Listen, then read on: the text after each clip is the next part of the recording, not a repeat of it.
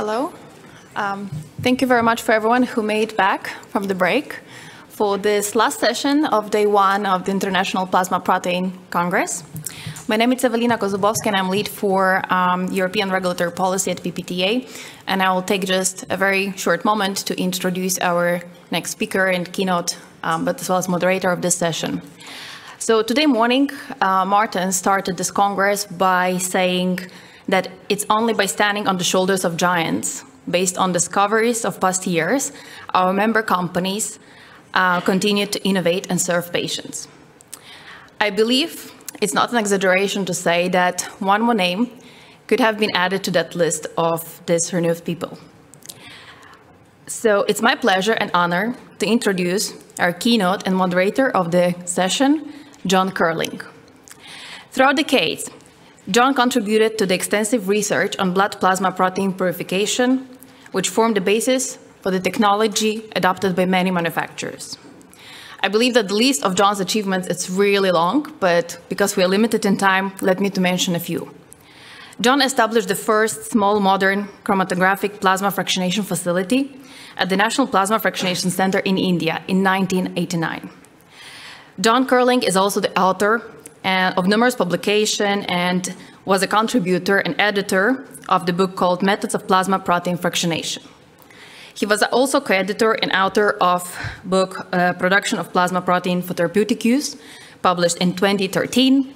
And currently, John Curling is an independent consultant to the blood plasma, bioseparations, and biotechnology industries. Please join me by warmly welcoming John Curling to the stage.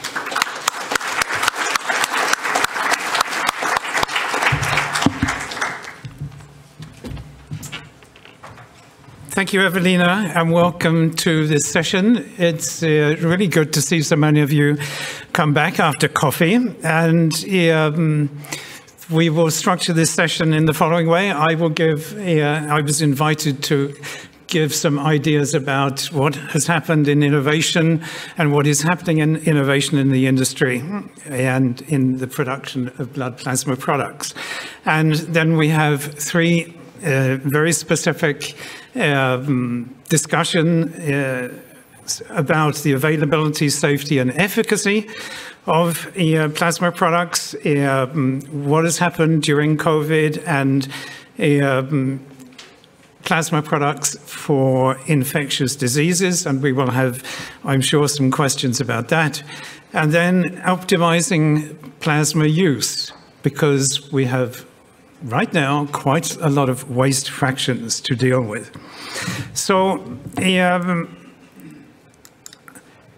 I would like to start here simply because I met, when I was a young guy, I moved to Sweden in 1967. In the same year, I met a scientist called Arne Tiselius, who was given a Nobel Prize for the work that he did in separation techniques. And he introduced electrophoresis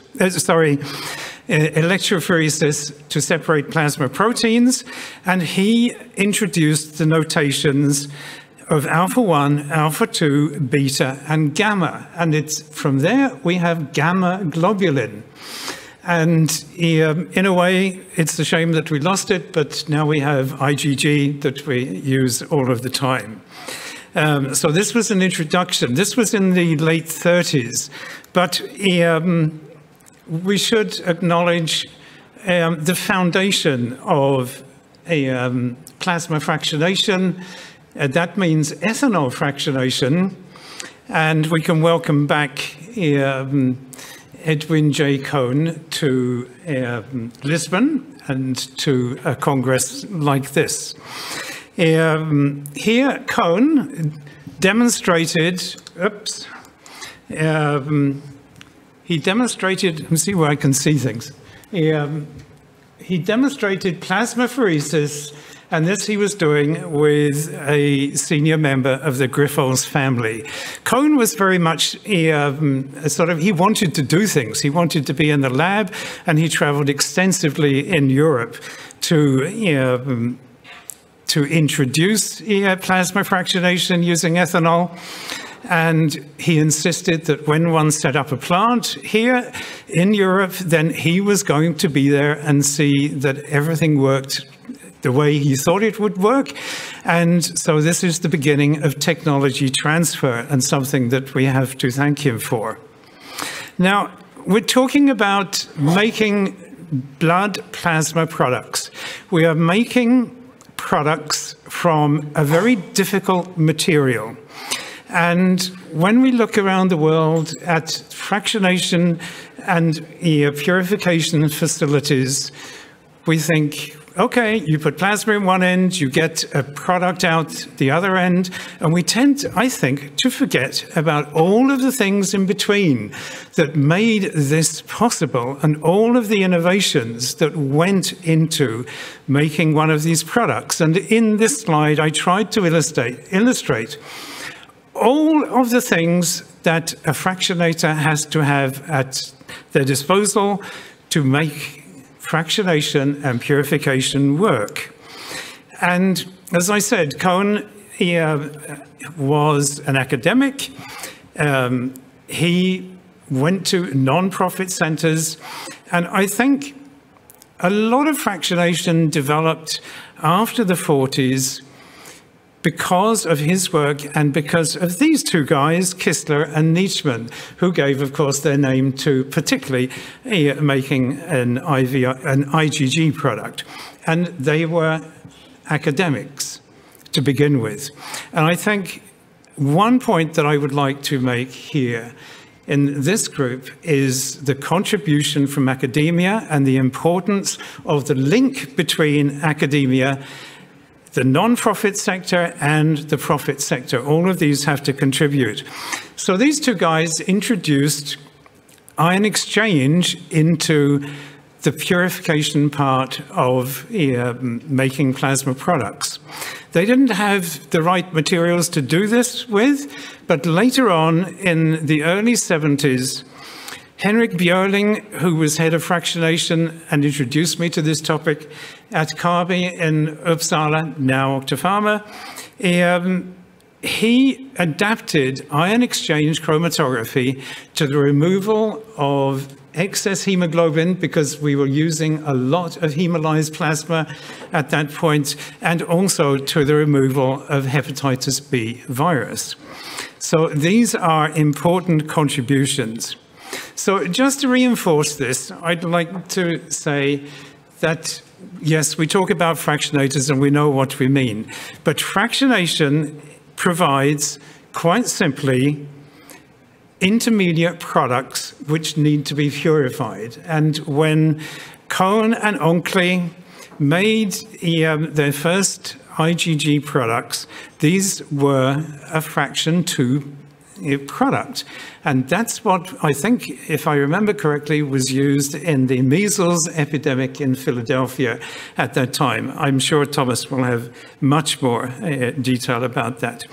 Anyway, you can see that from the 1950s, and particularly in the 1960s, that there has been a development of purification. And this is because all sorts of companies, not least of which the company that I used to work for in Uppsala in Sweden, introduced purification methods which were based on molecular size or weight, on isoelectric point, on charge density, hydrophobicity, and all sorts of molecular properties, and not simply the 5 variables that Cohn had to work with. So you can see here that there is a development in fractionation and also a major development in purification. Now, who's contributed to all of these breakthroughs? And I would just give you a few examples. Cryoprecipitate was first described actually in a thesis by Émile Remier from the University de Nancy, and it was unknown, I'm sure, to Judith Poole, who we all know worked on cryoprecipitate and provided us with a starting point for factor 8. The Oxford Haemophilia Centre was another major centre driven by individuals, of course, particularly Rosemary Briggs and Ethel Bidwell, who developed PCC and later, of course, went on to develop factor IX. For many years, I was in contact with the central laboratory of the Netherlands Red Cross, CLB. And what I recall is that there were a number of publications in Voxang which all addressed contributions to the optimal use of plasma. And one of the major products that they worked on and that we should be grateful for is C1 esterase inhibitor. And you know that this was developed in Amsterdam, and it's why there is a recombinant alternative that was also developed in the Netherlands. When we look at intravenous IgG, all of this starts because of the need to inject more material into patients who need it. And those of us who've received intramuscular IgG before we traveled, because it was supposed to prevent us from infection, know where it hurt and how it hurt. And it's a major step forward that Barendon initiated using enzyme degradation of the polymers of IgG. So this is also an indication of how things work between the universities, between the Red Cross in Bern. I also want to mention leukocyte interferon that was developed by the Finnish Red Cross together with the Finnish Public Health Institute and led by Kari Kantel. And why mention this? Because it shows the effect of collaboration, and also it shows that this leukocyte interferon was actually a kind of precursor to the establishment of Biogen in Switzerland that made an interferon, an alpha interferon in cell culture. So this is one of the first places where we saw recombinant alternatives. When we think about hyperimmune IgGs, we, I think, need to acknowledge the work of Hoppe in Germany, because his work on anti-D developed a very simple method without using any ethanol whatsoever that formed the basis for CanGene in Canada. Now that's Emergent Biosystems, and it's a simple ion exchange method. It uses 2 or 3 purification steps, and I think is potentially the basis for another process for particular immunoglobulins. We also have the development of haptoglobin in the bioproducts laboratory and a particular development of albumin, which I will come to in a minute. So these are the proteins, or some of the proteins, which are in development. And I will not go into this. You can see that the proteins have been around for a very long time. They've been isolated, particularly during the 40s, 50s, and 60s, because of the emergence of purification methods adapted to proteins. So I will leave this, and Andrea will go deeper into this. Well, innovation is attached to developing purity. It's attached to developing yield. And as you can see in this slide, the recovery in the ethanol precipitation steps, if you go to 1 + 2 + 3, or even worse, down to 2, it's no more than 50 or 60%. That may have improved somewhat over the years. But then when we have introduced new purification methods like caprylate fractionation, PEG fractionation, and particularly anion exchange and cation exchange methods, these have very, very high recoveries. And so this is where a lot of innovation took place. And you can see this in purity. BPL took a redissolved fraction 5 paste, I think anecdotally, because they were receiving adverse event reports or complaints about the use of their albumin where recipients were getting a taste of aluminium in their mouths during infusion. And so they said, well, we need to do something about that. And so they introduced a step which made vast improvements in albumin. But we're not really there yet, because we are still at a monomer content of 98%. So we still have 2% of proteins, and some of them are illustrated here, alpha-2HS and alpha-1 Ag, hemopexin, and so on, which tell us that we deal with impure proteins, and we probably don't know quite enough about the proteins that we deal with. In everyday language, we talk about albumin, we talk about IVIG, thinking in a way that they're a little bit like pharmaceutical products, that they are pure, that they are close to 100%, or they are 100%. But that's not actually true. And we will look later this afternoon on the importance of R&D. In terms of yield, this is quite a difficult subject, because everybody has different ways of making products, even if it's based on ethanol fractionation and then different downstream processes. But making a change in a process is, in this environment of the regulatory constraints and the concerns of efficacy and purity of the product and safety. So these guys, Liebing and his colleagues, they worked under these premises that you should maintain the clinical properties and maintain the efficacy and so on. And you cannot change the trunk fractionation scheme. And that's really important, because if you change it, then things happen.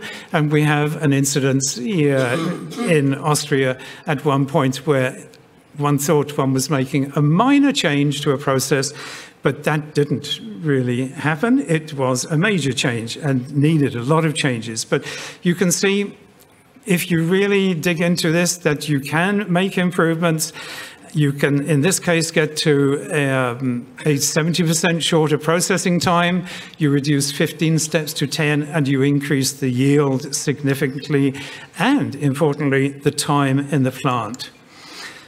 So this industry has been inventive and innovative all of the time. And one of the interesting innovations, which hasn't actually progressed because it tackled just one part of a process, is continuous processing, which the biopharmaceutical industry is particularly interested in and is using to some extent. But this group at the SNVTS, they actually did use continuous small volume mixing, that's of ethanol and the plasma feed, maintaining the right pH and ionic strength, and all of this was done in static mixers at very controlled speeds. So part of what the industry is dependent on is the innovation that the vendors make. To separate precipitates from supernatants initially, we used Sharple centrifuges. Where were Sharple centrifuges used? First of all, of course, in the dairy industry. And so we borrowed that technology. But then you can see on the bottom slide here, a completely new innovation in separating product streams and precipitates from supernatants, which was developed by GA together with one of the fractionators. Well, some of the vendors, like one of the vendors that I was associated with, we looked at using ion exchange chromatography, and we actually managed to separate 3 fractions, one of which was very rich in IgG, the other very rich in albumin, and the third peak is actually ceruloplasmin. And so that's one way of making celluloplasmin, and we will come to that as well. So these people outside of the industry, they are developing technologies, but it's up to the industry to innovate and adapt these methods for biopharmaceutical application and for regulatory compliance. So product safety, of course, we've had innovation, and Thomas will certainly address this. But I think really one of the immense breakthroughs was the use of solvent detergent inactivation, which was developed at the New York Blood Center by Bernie Horowitz and his colleagues. And this was, of course, tackling lipid enveloped viruses, but not effective for non-lipid envelopes. And that came with the introduction of virus filtration or nanofiltration. Many thanks, I think, to one company in Japan who developed a hollow fiber technology to remove non-enveloped viruses. So there's innovation as well in fractionation facilities, and one of them illustrated here is the way the Ukrainians used to have a plant. I think Jan will correct me, but this is probably from sometime in the 60s, and then this is what they have today, thanks to consultants, and it's a completely new piece of engineering. And in the bottom panel here, you can see how engineering of facilities has attempted and succeeded in separating basically people from the product, because we are the greatest danger to the product. Now, there is disruptive innovation as well. And one example I give here, this was recently published, and this is using expanded bed technology instead of fixed bed chromatography. And you have a very much higher flow through of product. But you can see here that you still end up with a cascade of a number of steps which provide you with intermediates, all of which have to be purified by established purification methods. So when I look at this kind of disruptive innovation, I find that although many have been developed, there have been disappointing results at fractionators who have not adopted them. Many of these technologies have been in development for decades, and when something has been in development for 30 years, or even 50 years in some cases, like electrophoresis, I begin to question, why has this not succeeded? And what do we have to do to make it succeed? And I'm not sure there is a way to do it. Often, and this is a kind of warning sign, that such developers often make very heavy claims about purity and recovery from plasma. We had an example of this shown at a conference that I was at in November last year, where somebody was claiming 90% recovery of IgG from plasma, and it simply didn't add up. So none of them really go to the extent of demonstrating safety and efficacy, and seem to have been unable to convince us. Well, to finish with, I would like to use this slide. I think the industry has developed from being, let's say, industry focused. What we can do, we're focused on technology. This was a major breakthrough, a major step forward when Cohn introduced fractionation using ethanol. But I think we have arrived at a place where we are thinking a lot more about patient groups. And I use this slide, which is called the Tempest, because I think that anybody who is suffering a chronic disease or who has suffered an acute medical situation will realize, or they know, the tempest which is going on in their body. And it's up to us to provide the proteins that will ameliorate their condition. So I'll end with two innovators that come from the separations field, actually. And the first is Arnie Tiselius, who says the fundamental problems in the chemistry of large molecules that we deal with are to a high degree dependent on the development of suitable and highly specific separation methods. And two, Sydney Brenner, who we have to thank for messenger RNA and the groundwork which has enabled the development of modern vaccines. He said in a lecture in Lausanne, progress in science depends on new techniques, new discoveries, and new ideas, probably in that order. So that's a take-home message from me, and thank you for listening to this presentation.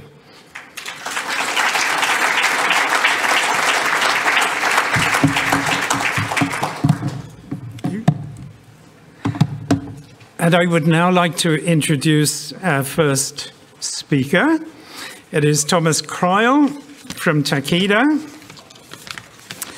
And Thomas has an immense reputation. He is speaking in just about every conference or congress or working party or steering group that deals with product safety, particularly with respect to viral safety.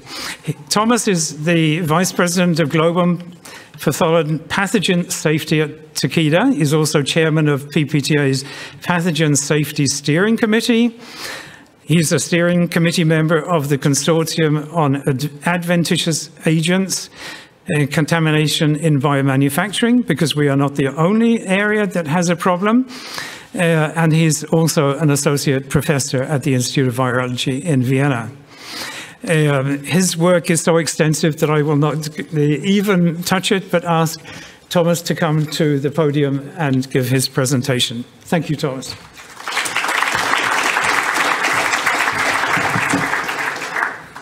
Well, thank you, John. Hello, everybody. This today is actually going to be a bit different in that, yes, I will talk about safety, but I think I'd like to connect three really important aspects of plasma-derived medicines, and that's availability, safety, and efficacy. They're really linked to one the other, and I think the industry at this stage faces an enormous change in all of the three of them. That's why I wanted to build this bridge amongst the three of them. So clearly, I think we can all agree that more plasma is indeed needed. The WHO has stated that this is the minimum medicines that, based on their proven cost-efficacy profile, should be available in all countries, in the low and middle-income countries too, which, quite frankly, they are not today. And there are limitations today. The first one, the sourcing practices, and this, quite frankly, puzzles me in that the discussion here seems to focus more on whether donors are remunerated or not for their gift, instead of focusing on the ultimate purpose of that gift, and that is to make more medicine available. Collaboration, therefore, I think, would be the timely solution to address this issue. The second one, and we have heard that a number of times, is the geographic imbalance of plasma collection. At this stage, I've heard that Europe depends 40% on plasma from the United States. But that, I think, falls short of the real issue, in that also we need to think through what it means for the supply of low and middle income countries. It's not only Europe. And yes, there is initiatives to make Europe maybe more resilient. We've come to realize through COVID that that is something very necessary. But I think it needs to stretch beyond Europe. We need to make sure that all the jurisdictions around the world develop the capability of contributing and provide access to these important medicines. And the third limitation, I have a hard time even saying that, is safety measures. But I think we also need to acknowledge that the safety measures we have put in time some 10 or 20 years back for all the right reasons now come into the way of effectively sourcing plasma and therefore should be revisited. Some of them are stuck in politics, and I think the restrictions on sexual practices because of HIV risks is something that we're all aware of, and I'll touch on that in a bit. The second thing is we need to acknowledge that science has come a long way, and so therefore the measures 20 years back made sense, but they do not now anymore, that we have come so much closer to the heart of the issues and can address them otherwise.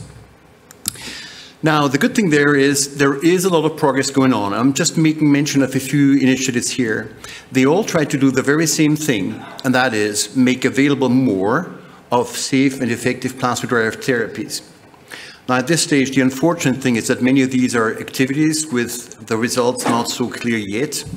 So I think there is as much opportunity as there is concern, and we heard details about that, so I'm not going to touch on that. Units are, I think, very important initiatives where some of the technology to address the questions around plasma supply is being addressed with these low middle income countries in hopes that they will establish infrastructure that will make available more plasma. And it's a really important initiative there. There's another one on International Coalition for Safe Plasma Proteins. They're trying to do the very same thing. And now there is another European Commission funded project. Again, for now, it's activity, not result, but it's certainly going in the right direction. The good thing is that there is other results that are very clear. And I applaud our colleagues at Grifols who have shown that they are really willing to take on a totally new environment for plasma collection here, Egypt. And they have just recently announced that actually the first plasma shipments from this Egyptian plasma will now be converted into plasma derivatives. Laudable in many ways, because that's not quite the safety concept that we were used to live with in the past, in that in Egypt, some 10% of the population carry hepatitis viruses. That's not exactly consistent with the PPTA viral marker rates. But to be honest, I think it is the perfectly right thing to do, in that the technologies, the concepts that we have brought forward over time are perfectly capable of managing that plasma supply. So it's good that there is more. And how do we manage? Well, everybody in this audience know that that slide is in every one of my presentations. Because I think as an industry, we need to be really proud. So the blood systems have only the selections of healthy donors and the testing of the donations. Only, that is meant to say, the major contribution here to safety of plasma derivatives, they don't have access to. They don't have a manufacturing process with dedicated virus inactivation, virus removal steps. And they are quantitatively by far the most important contribution to the safety margins.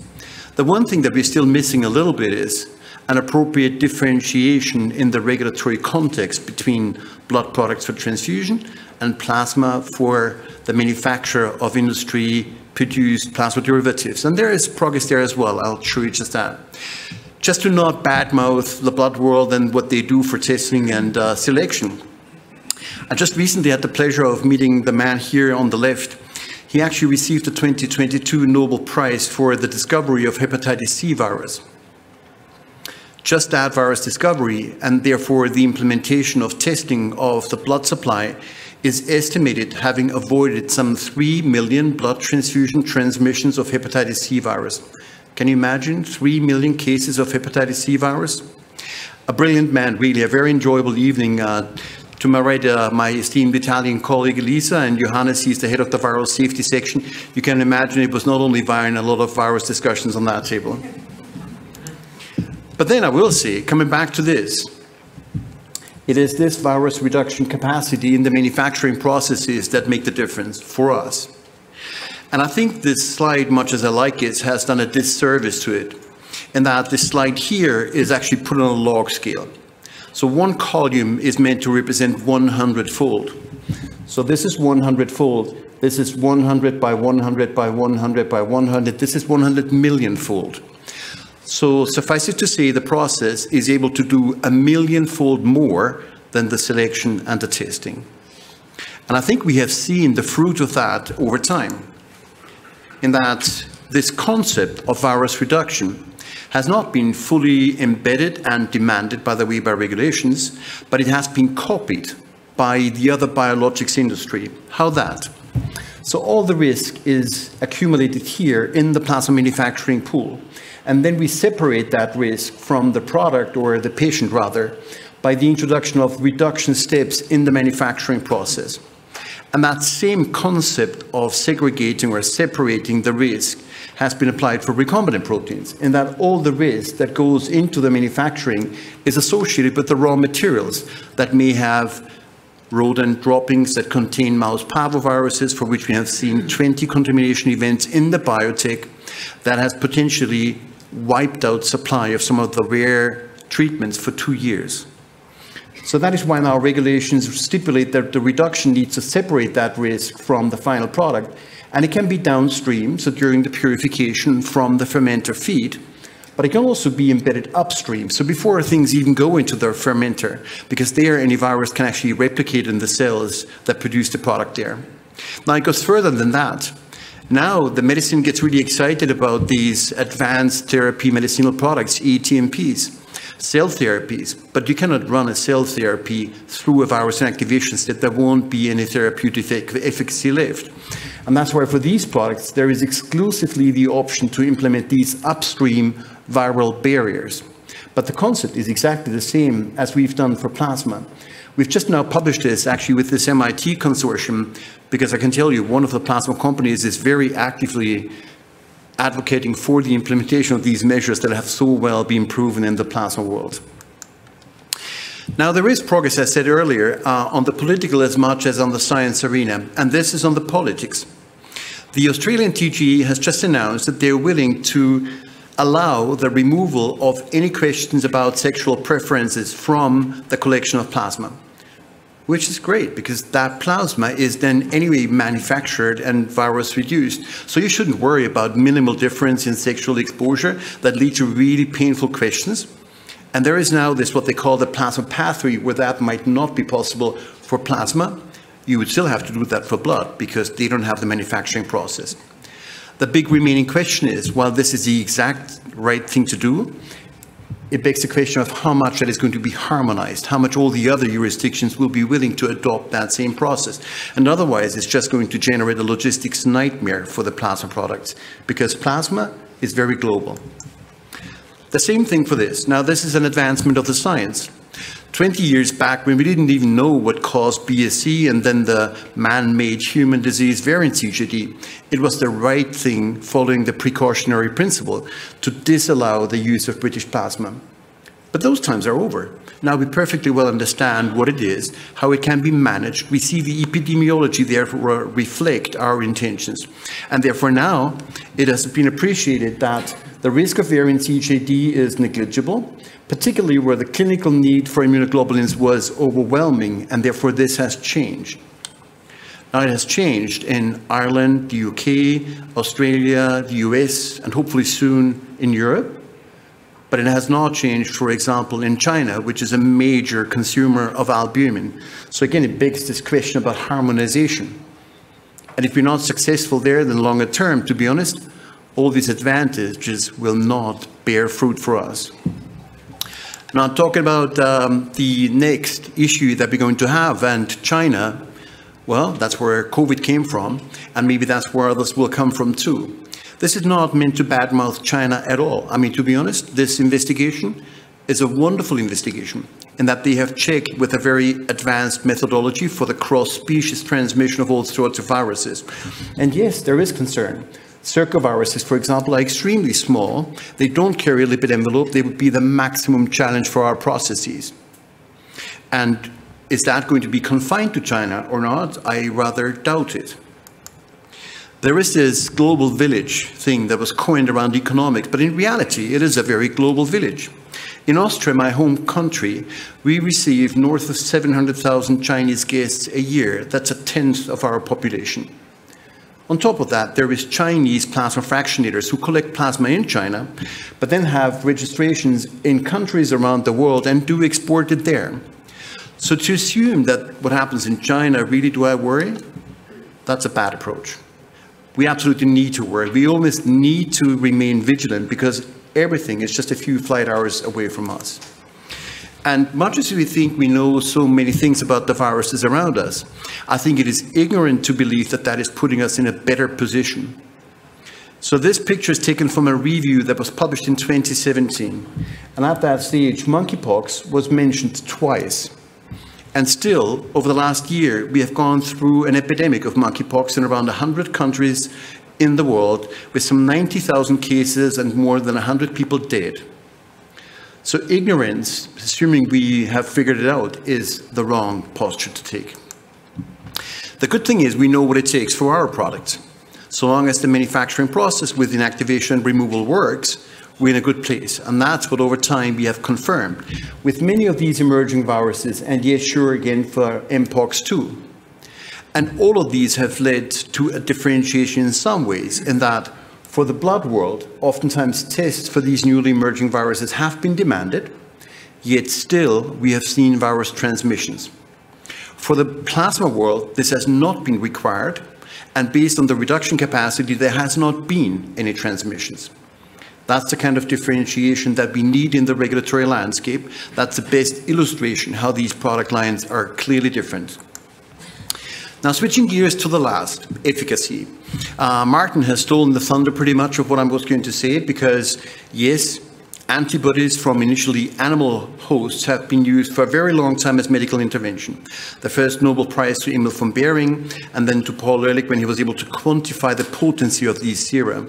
Because at that stage, these gentlemen did not know that was in that serum was antibodies that could neutralize a virus or a bacterial toxin.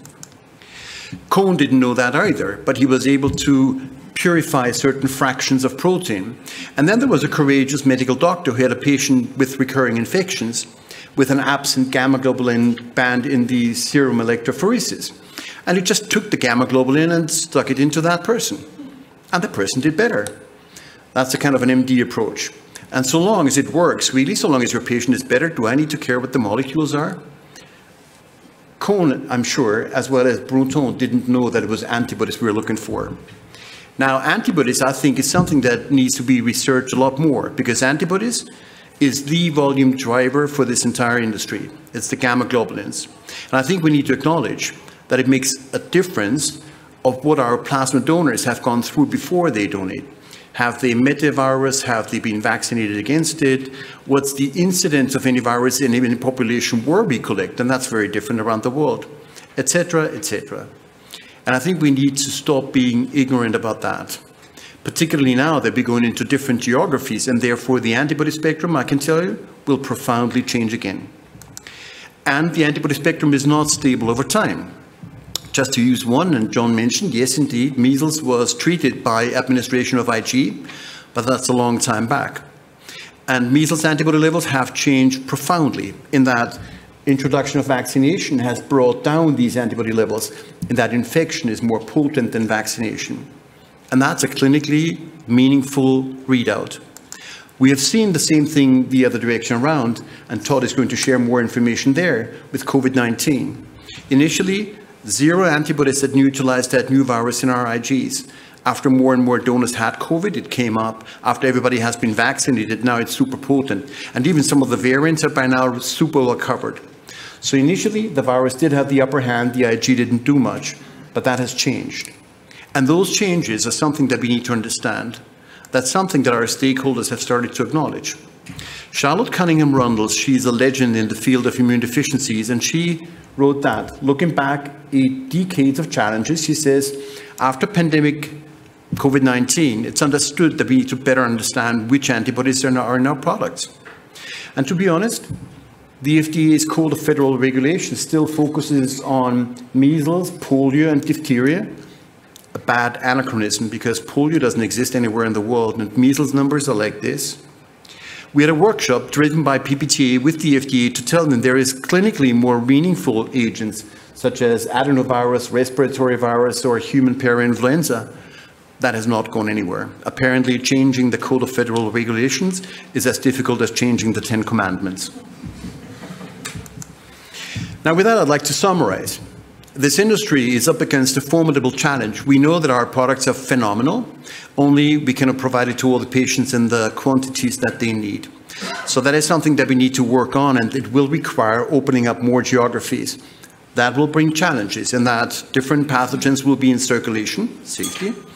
Different antibodies will be formed, therefore, and that's about efficacy. On safety, I think the concepts are super mature. We should be proud that we have taught the biologics industry how to keep products safe. On emerging agents, to be honest, complacency, never. It's not a question of if, but it's a question of when we are going to have the next agent. So we need to verify that our processes are safe. And then on the efficacy of our volume driver, I think it's about time we get more serious to do more research there. Thank you very much indeed.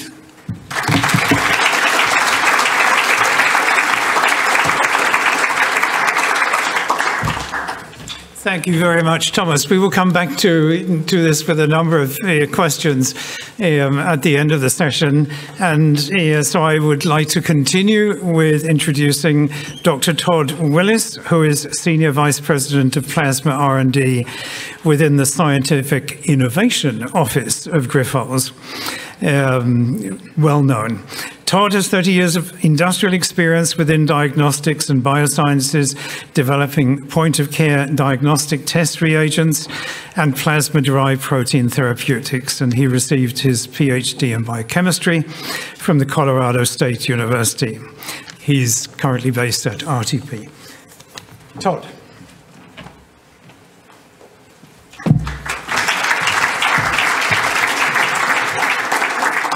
So thank you, John. It's a pleasure to be here.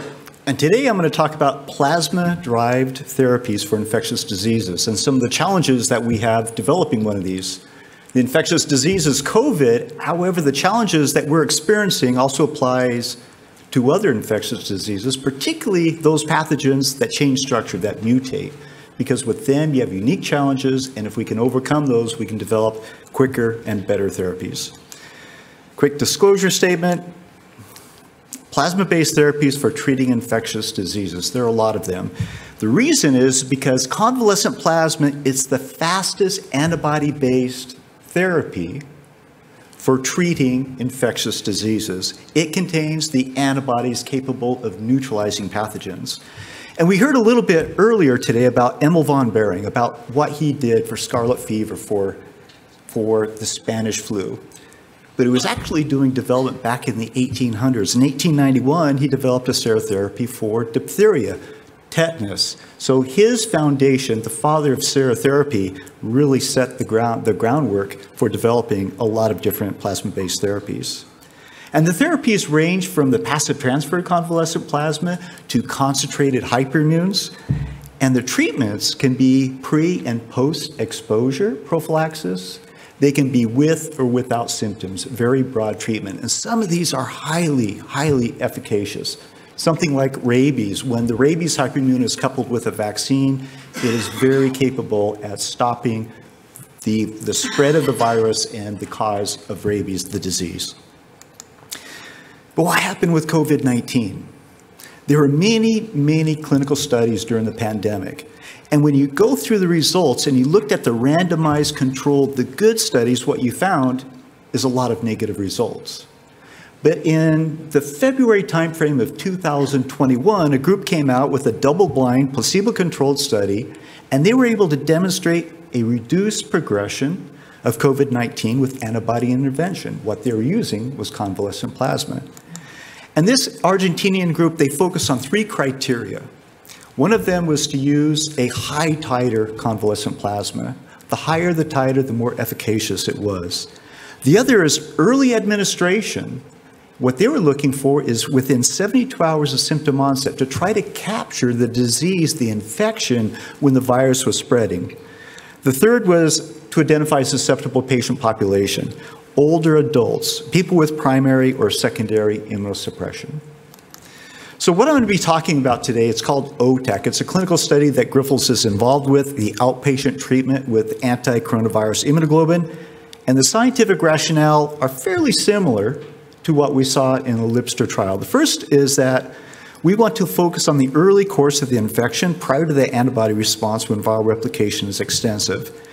Second is we believe that a hyperimmune intravenous globulin may have advantages over convalescent plasma, may have advantages over monoclonal antibodies because we can develop a high neutralizing titer product with the potential for broad and durable antiviral activity against a spectrum of mutations that the virus may present, against the different variants of concern that Omicron, for example, presents.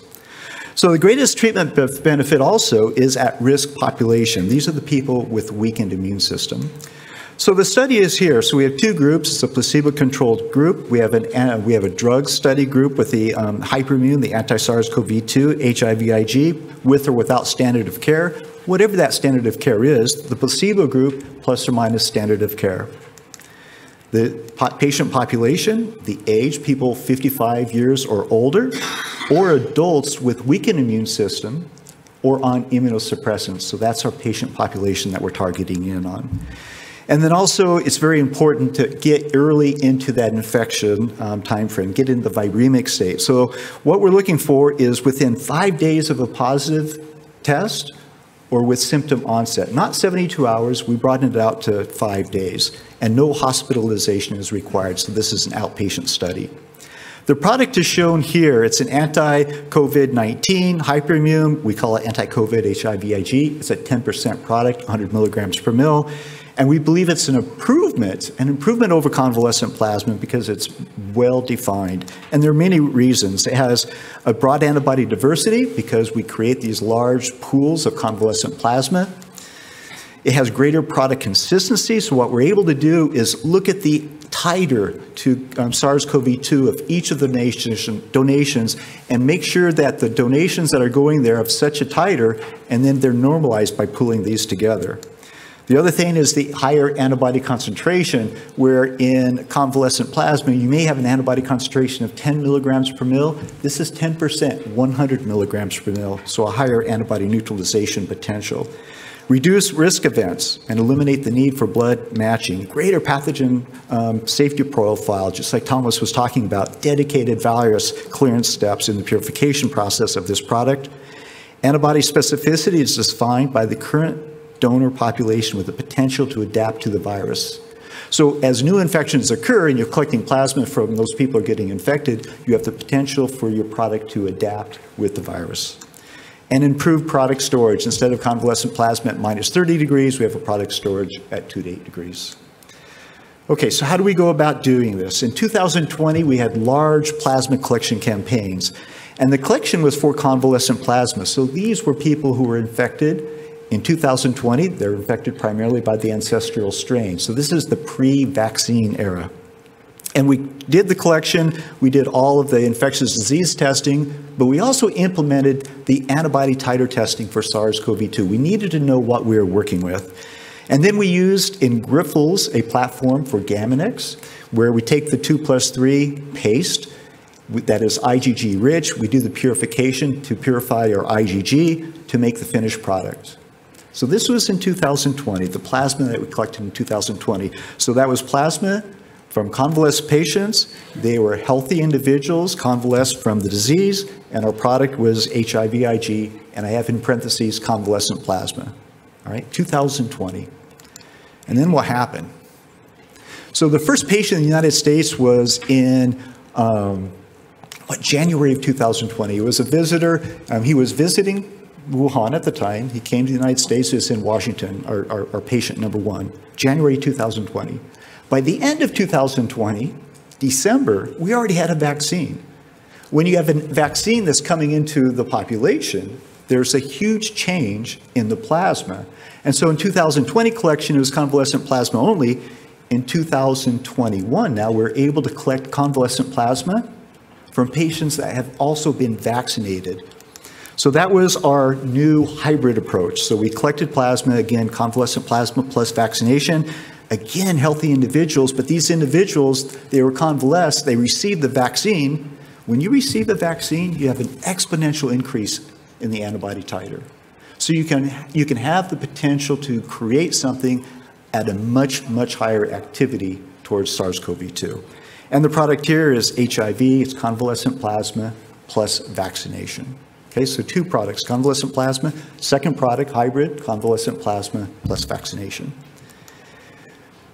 Another important thing is that when you have a project like this, you're trying to develop a therapeutic for infectious diseases, you need a good activity assay, a potency assay. And we're very fortunate to have a collaboration with the Integrated Research Facility, which is part of National Institute of Allergy and Infectious Diseases. And we use their neutralization activity assay. It's a live virus neutralization activity. It's published here if you're interested in it. And you get a live virus neutralization curve like this, where at high antibody concentration or at low dilution, you can neutralize 100% of the virus. You inhibit the virus from being able to infect a cell. As you decrease the antibody concentration, you increase the dilution.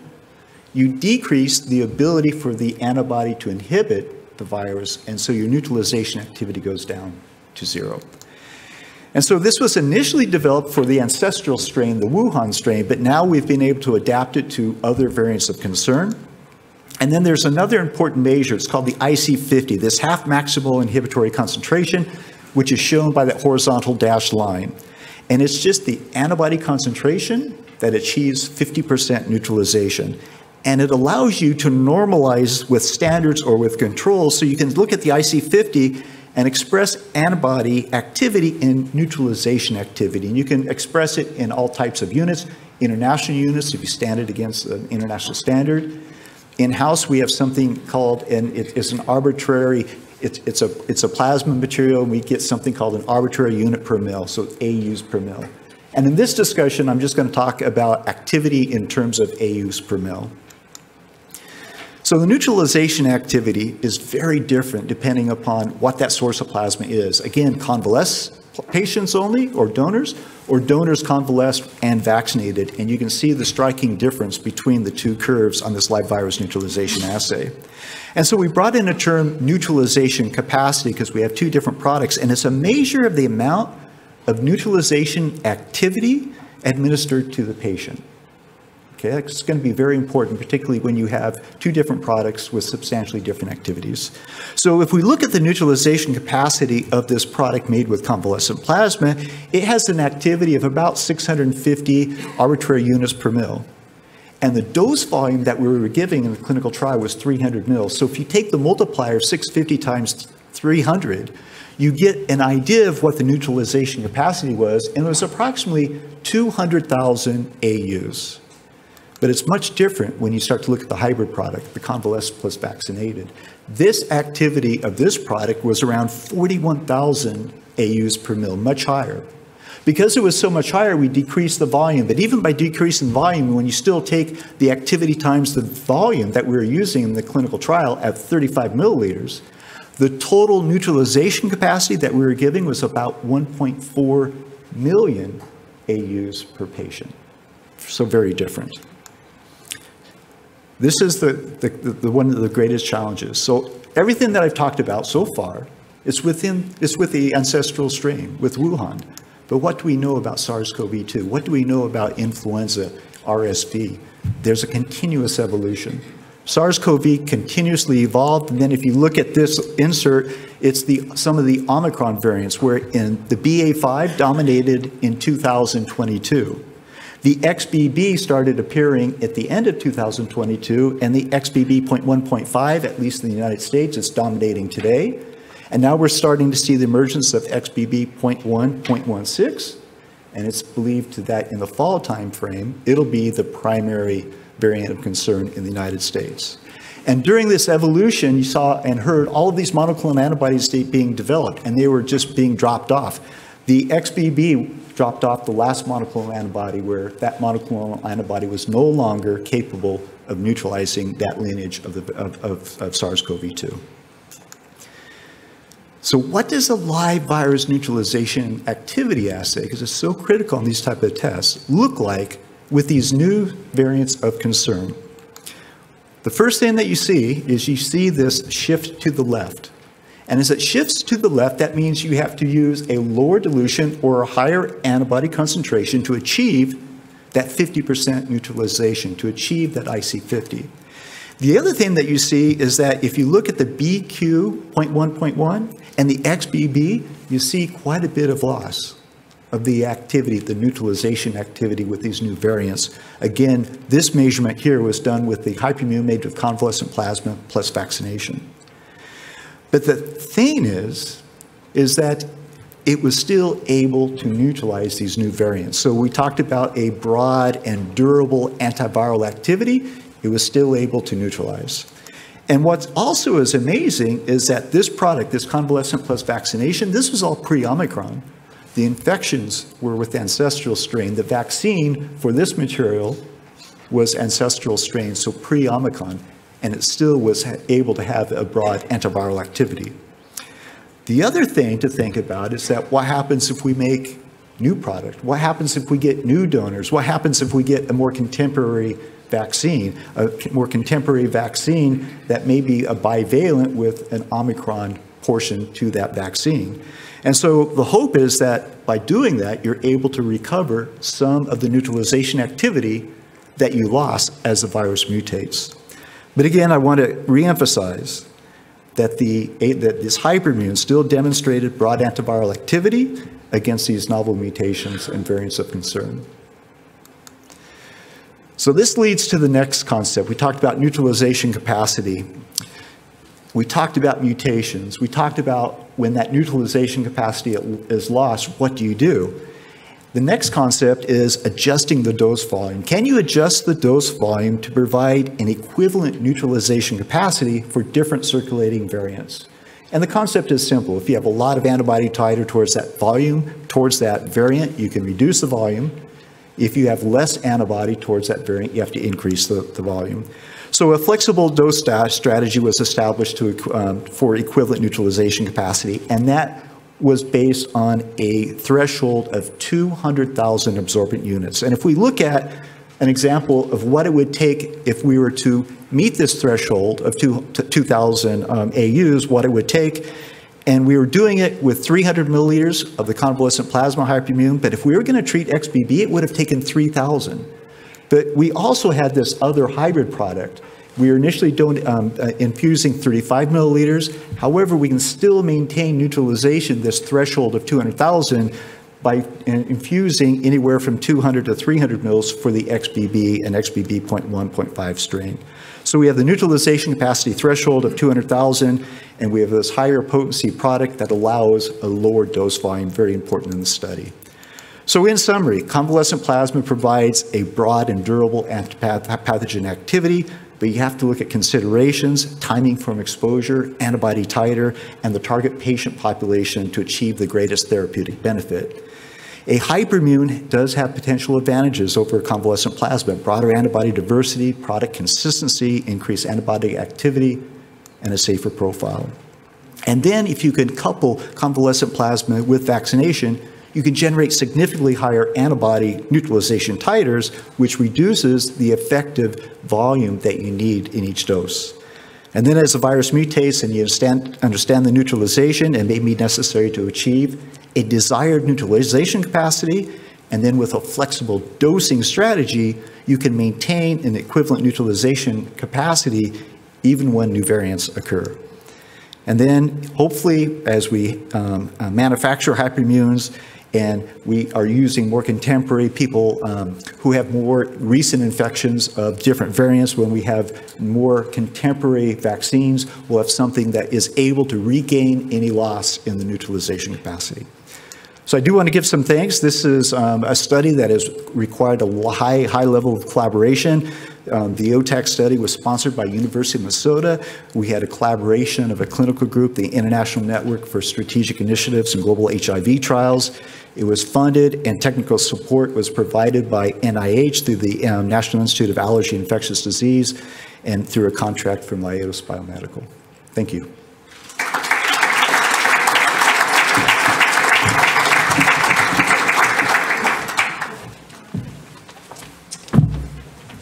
Thank you very much, Todd. A lot of fantastic and fascinating investigations. I'd like to continue by introducing Andrea Caricasole, who is the Global Director of Research and Innovation at Kedrion Biopharma, and he is responsible for new product discovery and early development activities. Besides being a molecular and cell biologist by training, he has degrees from the UCL in the UK and from the University of Oxford. And he is going to lead us into the future. Andrea.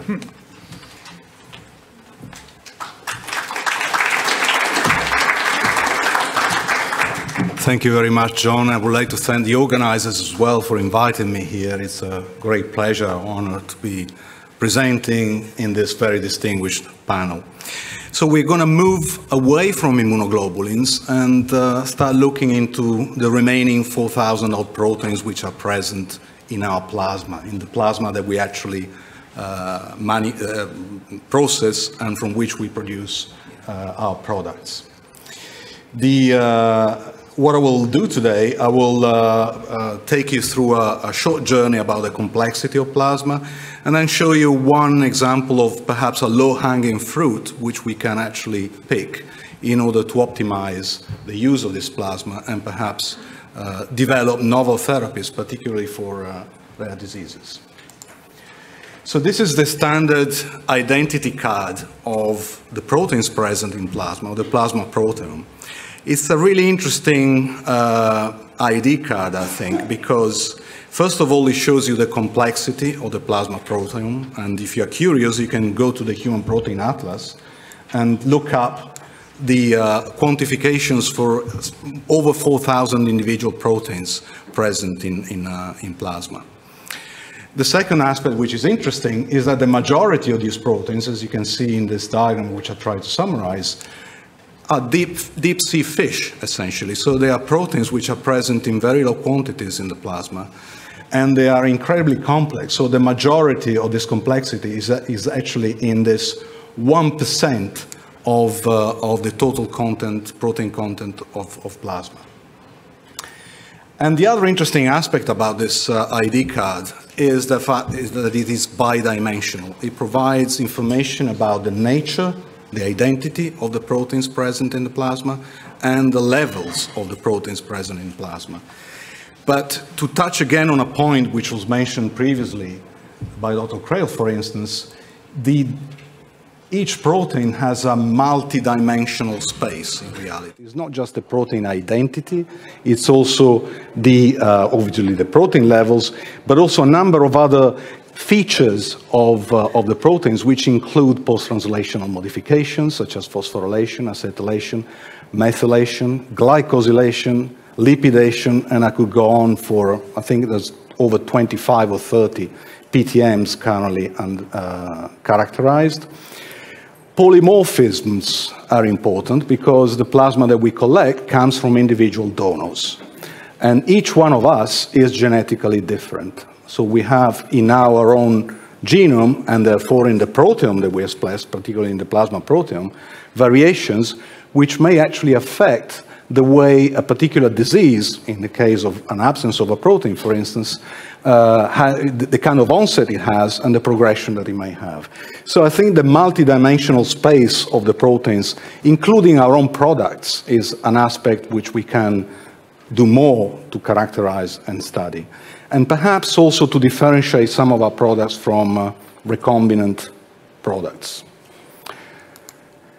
And nature has done a wonderful job because in the course of evolution, eons of evolution, has designed through really a quite robust selection process, has designed over 4,000 proteins, as I've shown you earlier, in order to fulfill a number of specific biological roles in our body. So nature has designed the answers in plasma, in the proteins present in plasma, to actually enable us to address some of the diseases where, for instance, these proteins are actually missing. And protein replacement therapies form a cornerstone of our industry. And in fact, the plasma-derived industry is one of the cradles for the development of protein replacement therapies, particularly for rare diseases. Understanding the overlaps between, for instance, the plasma proteome and the proteome of rare diseases. So these are the proteins that are associated with rare diseases. In many cases, the protein is actually missing. So the gene is dysfunctional, doesn't produce a functional protein. And they can be addressed by a protein replacement approach. If you look at the number of therapeutics which are currently developed from plasma, you can see that there is an enormous potential opportunity, and clearly there are caveats in using the underbelly of the iceberg that I'm indicating here. Some of these caveats I will try to address during my presentation. So this is just to reinforce the concept. The opportunities essentially lie in the least abundant proteins, which are the most complex part of the human plasma protein. But you can see here a non-exhaustive list, I should say, of the products that have actually been licensed for use in patients so far. And they all belong to the, let's say, to the medium to high abundance range in terms of concentrations. So again, most of the opportunities lie in the low abundance range of concentrations. Now, clearly there is an issue with, particularly with the current fractionation technology to isolate and purify proteins, particularly the least abundant proteins. The issues are essentially being able to pull them out of of plasma. There are some solutions. One example being, for instance, the PPPS platform, the plasma protein purification platform, which I will acknowledge John for being one of the authors on the original patent.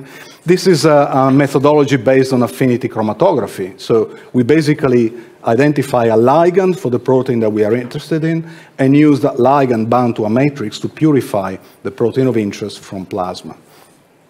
And by doing that, you can actually purify sequentially several proteins from the same liter of plasma, if you want, by using different ligands for different proteins. So it's actually quite an efficient method as well, because it will allow you to purify from the same plasma several different proteins.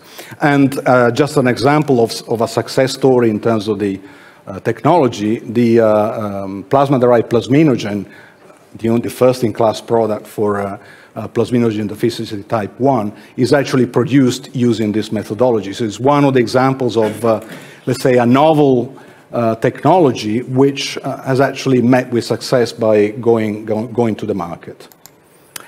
Now, the other aspect which is important, I think, for as a caveat to illustrate in terms of purifying some of the least abundant proteins, perhaps, is the fact that we'll take away the raw material, plasma, from the production of other products highly needed in terms of a medical need and with a large demand, such as, for instance, immunoglobulins, which we heard a lot about in the past couple of talks. Now, you could actually, if you could purify the protein of interest from some of the, let's call them byproducts. In many cases, these are unused intermediates during the fractionation process. I really simplified the fractionation process here just to highlight the fact that we, in the course of producing the particularly staple products, but also other products, we generate a quantity of unused byproducts or intermediates. And these intermediates could actually form the source for novel potential protein replacement therapies. We need to know what's in there in these intermediates, and that is the basis, essentially, of what I'm going to present today. So the idea, the concept, is to actually shift from an use of byproduct intermediates, which is opportunistic. So we are interested in a protein. Let's see where it is. Maybe it's in fraction 1, maybe it's fraction 3, it's fraction 4, and then purify from that fraction from more systematic use of these byproducts. So understanding the proteome of these byproducts, and then identify what proteins are in there, prioritize targets, and then purify these products from the byproduct intermediates or unused intermediates, if you want. And clearly, there are several positive aspects associated with this train of thought. The first is obviously ethical, because we will optimize the use of plasma, which is, as we all know, a very scarce and precious resource from donations. The possibility of developing novel therapies. There is also a business, let's say, element to it, which will enable to actually maximize, optimize the development of therapies, particularly for rare diseases, by lowering costs because they're using a waste product or an unused intermediate. And you could also throw in as a positive byproduct of this kind of approach, You could also throw in the fact that you're reducing the industrial waste that you generated. Often this industrial waste has to be disposed as special waste, so it's costly, it's a waste of plasma products. Now, obviously, these are some of the caveats that need to be addressed if you're interested in purifying a protein from an unused intermediate, let's say. First of all, the protein needs to be in there, obviously, but you will know that from the proteome. The protein concentration needs to be sufficient, so you're likely to identify proteins which are not necessarily only in the rare or to medium, or maybe also in the high abundance sector. The protein activity, most importantly, these are byproducts, so it's possible that the protein that you're interested in a byproduct, for instance, is not active because it's been processed, and therefore it may have lost activity. Then there is a question about isoforms, possibility of contaminants, and the like. So what we have tried to do is to characterize several unused intermediates from the fractionation process of one of our manufacturing plants. And then we've gone through this process of identifying potential candidates. And I'll show you one example today of one protein which we have actually taken to proof of concept in animal studies. So this is the process, essentially. We started with our unused intermediates from the fractionation process. These, in terms of nomenclature, will be familiar to many of you. For us, it's fraction 1, fraction 3, and fraction 414.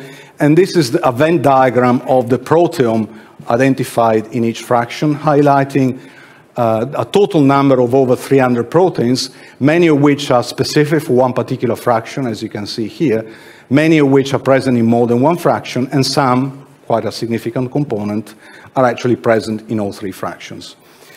Now, this proteome has gone through, and this we've done in collaboration with a foundation which is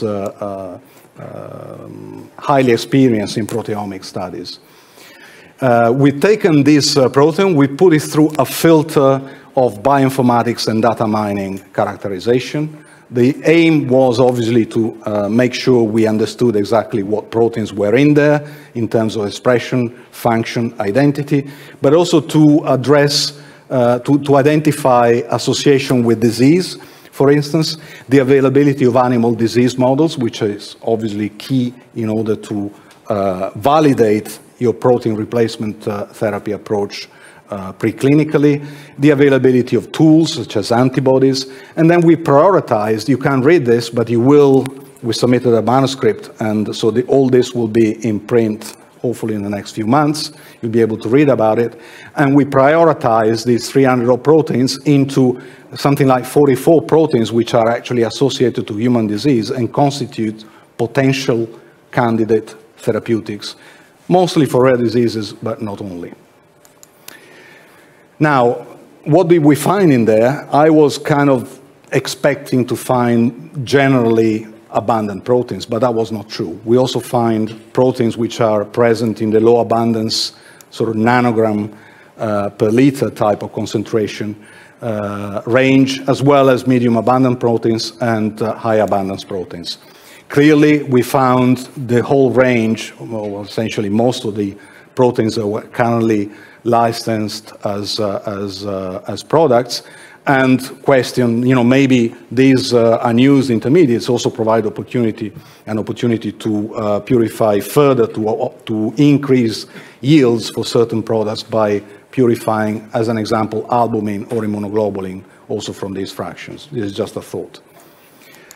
Now, one example which I will conclude my talk with of the proteins that we identified and prioritized is actually not, as John pointed out, not a particularly new protein to the field, is ceruloplasmin. A plasma-derived version of ceruloplasmin has been shown to be efficacious, for instance, in addressing aspects of neurodegeneration in different disease models.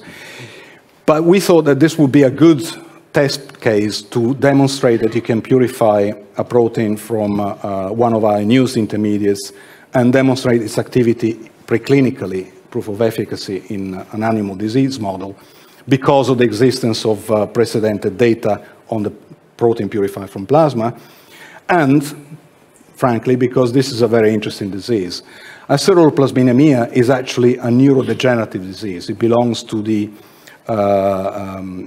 neurodegeneration in brain iron accumulation diseases. Ceruloplasmin is an enzyme. It catalyzes the conversion of iron into an ion form that can be transported. It's not toxic. It can be transported by transferring to various sites around the body. And if you don't have ceruloplasmin, you have iron deposits in several organs, including the brain. In the brain, it causes a progressive and severe neurodegeneration. So these patients have a very dire time in their life because eventually they die from the neurodegenerative condition. This is not bleeding. This is a prolonged agony caused by progressive neurodegeneration. It's an ultra-rare disease, so the lack of the protein is an ultra-rare disease. But it's also interestingly linked to other diseases where ceruloplasmin levels are low, where you have brain iron deposition, where you have neurodegeneration. Certain components of Parkinson's disease, as an example. And obviously, as with all rare diseases, the diagnosis is an important aspect. So many of these patients have long patient journeys lasting several years. They remain misdiagnosed or underdiagnosed for a long, or non-diagnosed for a long period of time. And by the time the actual diagnosis is made, the patient is in a clinically very overt context. So the concept was, can we actually reproduce and extend, because we've also extended the published findings on the efficacy of ceruloplasmin in the aceruloplasminemia model using the ceruloplasmin that we purified from an unused intermediate. So we took an animal model of ceruloplasminemia. So the disease is associated with a lack of ceruloplasmin. You can take the knockout model. This is a mouse that does not have ceruloplasmin and has a range of phenotypes, particularly in a number of organs which are relevant to the human disease, such as the brain iron accumulation, evidence of neurodegeneration, evidence of neurological impairment. I shall show you how we can actually measure neurological impairment in mice, but also dysfunctional erythropoiesis and steatosis in the liver, so inflammation in the liver associated with iron deposition in the same organ. And what we did is we took the ceruloplasmin from the unused intermediate, we call it cation ceruloplasmin, and we demonstrated that treatment, as indicated here in these aceruloplasminemic mice, results in a very robust mitigation of the phenotype. You can see here, this is a principal component analysis. Each dot here is one of the phenotypes that we measured. You can see that the wild-type mouse here in blue is very different from the knockout mouse here in red, and the treatment with the ceruloplasmin actually shifts the phenotype of the knockout mice, the overall phenotype of the knockout mice, towards the wild-type mouse, providing evidence of efficacy. Now, focusing on the neurodegenerative aspect of the disease, which is the one which is particularly nasty in the case of the human disease, we looked at both at the neurological profile of the mice. These mice have a very bad motor impairment, so they will, when the onset of the disease kicks in, they will not be able to coordinate their movements. As an example, this is called a rotarod test. It's a rotating rod. You place the mice on the rod, and the wild-type mouse will be able to handle that, so it will run on the rod as the rod is moving to stand still. The mutant mouse will fall off. They can't keep up with the rotating rod. With the treatment, we end up with a situation which is essentially identical to the situation we see in the mice. And the same reversion of the phenotype we observe with other motor coordination tests, which I don't have the time to describe, such as the beam walking test and the grid test. So multiple motor coordination tests demonstrate the efficacy of the ceruloplasmin replacement therapy in these mice. We looked in detail at the histological phenotype present in the mice, particularly in the cerebellum. This is an example of the cerebellum. We also looked in other brain areas. And what we see is microglial activation, dysfunction of astrocytes, and death of neurons. The death of neurons, I come from the neurodegeneration field, is one of the most difficult things to recover in models of neurodegeneration. We are actually able to observe a complete reversal of neuronal death in these mice, reduction of astrocytic dysfunction, and reduction of microglial activation. Okay, so just to, I'm moving on towards the conclusion here. I think the unused proteome from, or the proteome from unused or byproduct intermediates is potentially a useful source of novel therapies, particularly for rare diseases. This proteome includes proteins already on the market, but also new, obviously, potential candidate therapeutics. I think I demonstrated it's not the only protein we are considering. This is just one example. There are other examples in that list that I showed you. But it's certainly possible to produce a candidate therapy, at least efficacious in preclinical models, of a protein replacement therapy for a rare disease from these intermediates. And perhaps a systematic approach. I'll give you an example. Ceruloplasmin is involved in iron metabolism. In these intermediates, we also find other proteins associated with iron metabolism. So perhaps, one can think of a family of products associated with a particular condition or a particular set of conditions associated with one mechanism which one can leverage. And I would like to conclude with acknowledgements, and this is going back to John's point, or one of John's points at the beginning, the partnership between industry and academia, which was also presented by the previous speakers, is key to the development of novel therapeutics, because we do not find all the expertise in a single site. We need to collaborate, to network. And I think, hopefully, the one message that I wanted to deliver today is how wonderfully complex the plasma that we work on is. And it is this complexity that made me defect from the small molecule drug discovery arena, which was associated previously to the plasma field, because it's fascinating. And I thank you for your attention, and happy to take questions.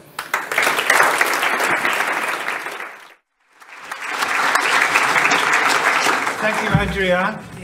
And we are well aware that we are running late, but I would like to invite our three speakers to join me up here, and we will take just a few general questions from that these guys have been discussing. There are a zillion detailed questions which we will have to leave for another time, I think. But if we may start with a question that perhaps both Thomas and Todd can answer.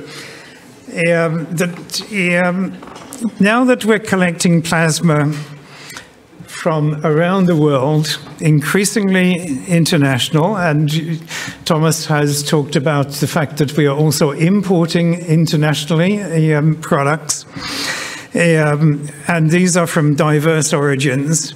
To what extent do you worry about the product safety or our understanding of product efficacy, and what is happening with the spread of viral diseases, the IgG repertoires, and our ability to respond to infection? So if I can maybe start, clearly I'm less concerned about the safety. And the reason is we've spent the last 2 decades improving our manufacturing processes to the point where they can handle low levels of viral contaminants. Now, don't get me wrong, it's not like I'm not concerned about these. We have weekly meetings monitoring everything that goes on anywhere in the world, because complacency is nothing that we can afford. But I think we are better at managing that versus understanding the other aspect. And there is complexities in that with SARS-CoV-2, we had so many other coronaviruses in circulation in humans that people were assuming there could be cross-protection, cross-reaction, and yes, there was cross-binding, but it was not cross-neutralizing. So that's, I think, where we need to focus more. Todd, would you like to comment? Yeah, so maybe a different thought, beyond safety, maybe we should think about opportunities. And we can think of something like Ebola outbreak in a very small region. What is the possibility of getting plasma from that region, getting it to a fractionation facility where you can make a new hyperimmune? And that's what Grifols did. We have a very small scale, it's called a multi-purpose facility, but it's a clinical scale ability to take plasma from different regions of the world and very quickly generate a hyperimmune for it. So it could open up opportunities, and it could open up opportunities for new infectious diseases that are challenging in different regions of the world.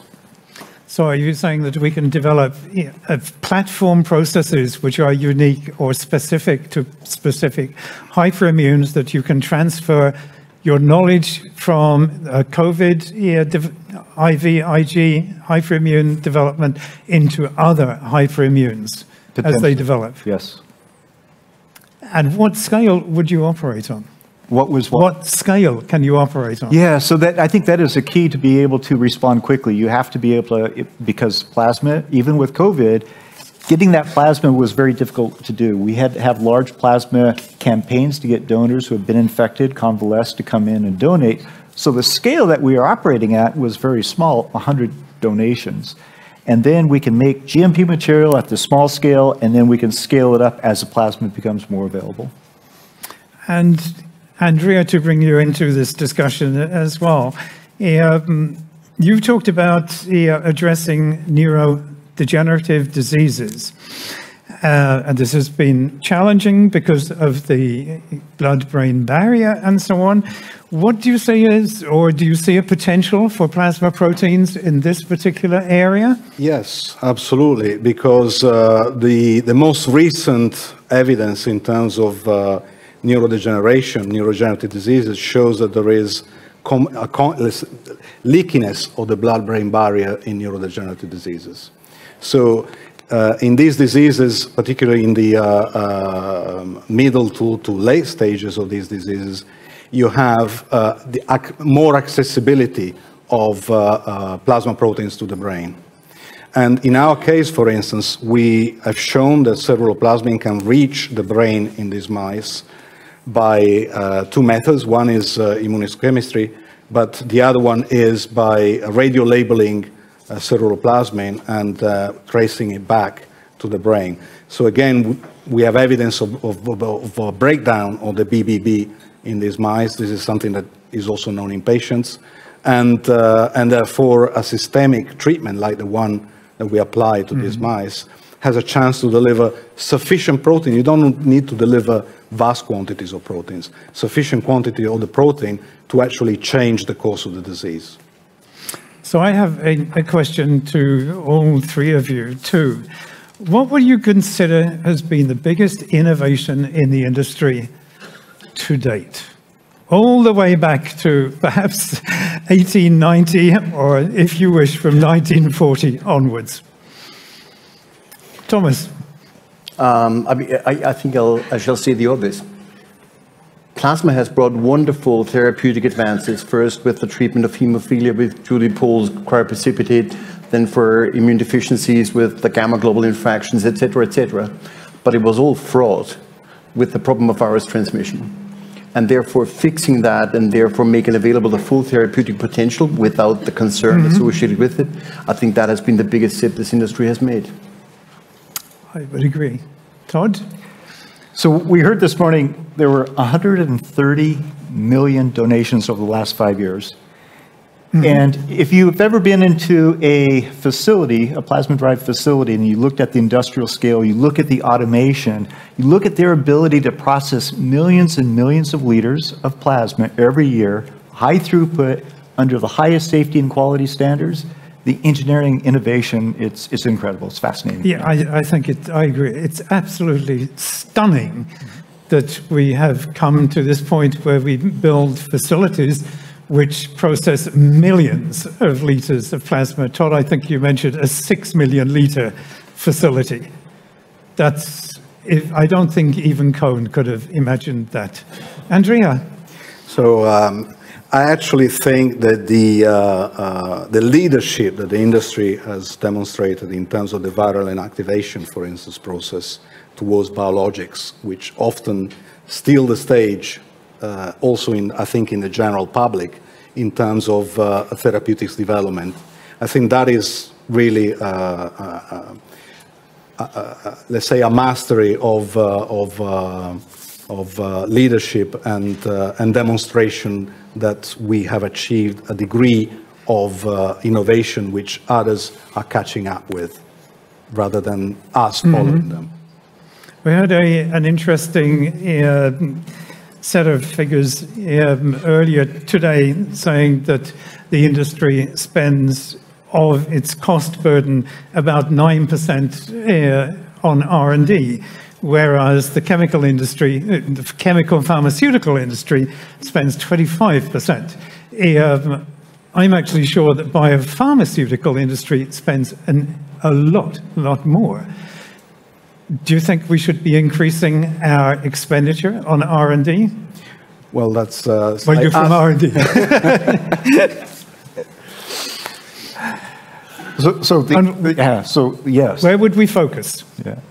So absolutely, more money in R&D, but what we're really focusing on, and something that you spoke of, thousands of proteins. Some people call this an old industry, or are we just scratching the surface? We need to better balance the protein utilization per liter of plasma, and with that will come more R&D funding. Thomas, do you have a comment? I certainly do, and I think Andrea framed it really nicely, in that if we would identify a single protein that is therapeutically of value, then that could easily be replaced by a recombinant alternative, like we've seen it in the factory landscape and what have you. But I think where we have a gemisch potentially of post-translational modifications that afford this gemisch a unique therapeutic value, then that cannot be replaced by recombinant technologies, and therefore that could be new entities that we could provide out of an already paid for resource, if you will. So that would certainly be of interest. And I think that's a rather good final statement, actually, that we have such a plethora of proteins in plasma. This proteome is unexplored to a very large extent. And we are often, as I said, talking about albumin or IgG or C1 esterase inhibitor as though they are a pharmaceutical product. They are not pharmaceutical products. And I think the more that we put into R&D, the more we will get out in new proteins for the treatment of rare diseases and potentially diseases which affect many. That we don't know yet. So I'm looking forward to lots of innovation, and I'm also looking forward to a drink later. And thank you very much to our speakers. We are terribly sorry to be a little bit late. And please don't go away, because there is an award to be made. And thank you, gentlemen, if you would like to leave the stage. Evelina, or... Okay.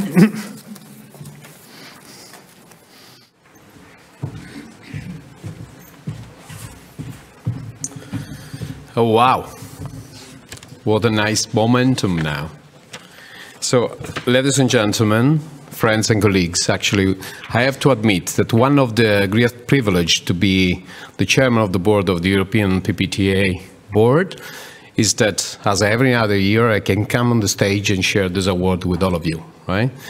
And that's, but this time, almost, I would say, unanimously, this award came to I think, an unquestionable, globally recognized expert in safety, in pathogens and viral safety, right?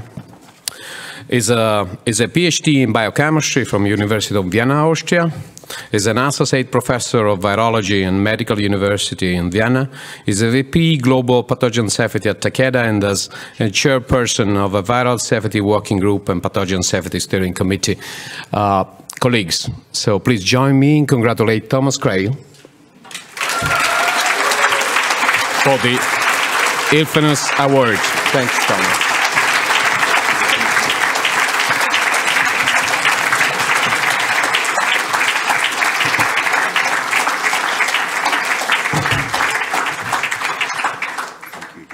I think the stage is yours. Well, thank you so much indeed.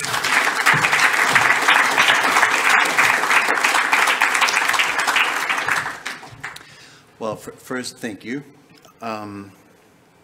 So typically I'm not a shy person on stage, but I will say this is really rather overwhelming. When I got notified of that award, I saw a list of the people who got it before me. And to be honest, I was not of the opinion that my vita would match theirs. It's really people who have done so great things, many of them in the clinical research around plasma proteins. Really, I'm not sure that that is shoes I will be able to fill. And then I did some research, obviously, on the award. I mean, Joachim Hilfenhaus, I've never met him personally, but my friend Johannes Blümel from the Paul-Ehrlich Institute, he met him and he said the guy was a legend.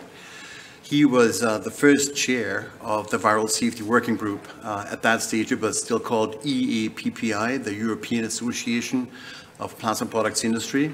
At that stage, Europe was more the center of plasma than it is now. I'll come to that.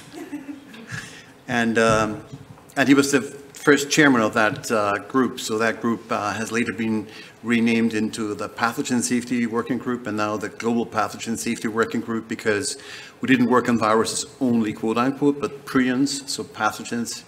And I'm very privileged to still work with that group for more than 15 years now. So I have something nominated or dedicated to my predecessor, if you will, in my hands. So not only has it changed from viral safety to pathogen safety, but also has changed from EAPPI and a couple of more iterations to what is now PPTA, and that's a much more US-centric organization. So it comes back to that balance of plasma supply that I think we all need to strive for, collaborate just to make sure there is more.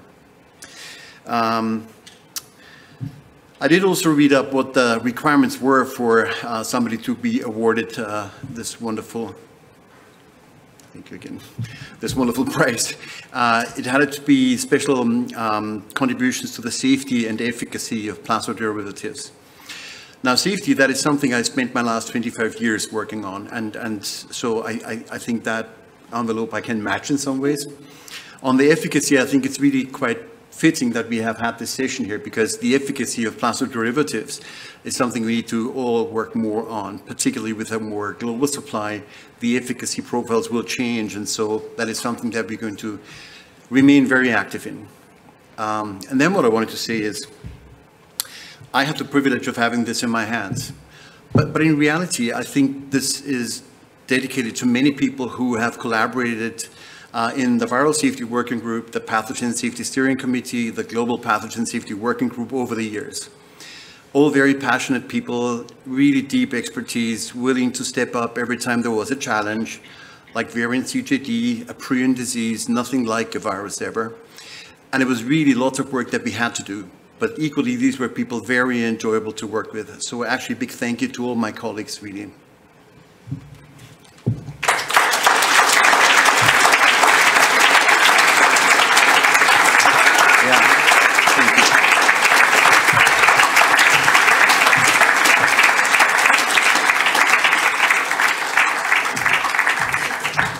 So just some logistics. So don't forget that the bus is waiting 6:30 from the lobby, and we will departure for the ceremony at the dinner tonight. So thank you.